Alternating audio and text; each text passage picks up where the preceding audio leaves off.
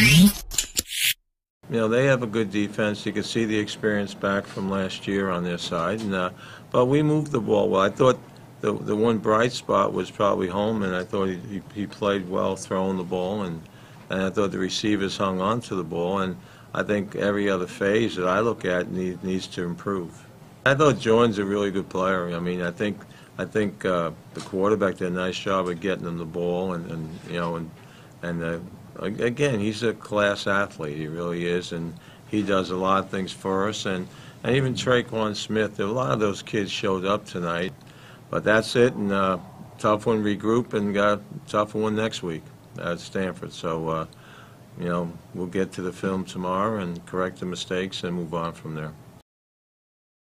Fans, don't forget you can follow the Knights on social media.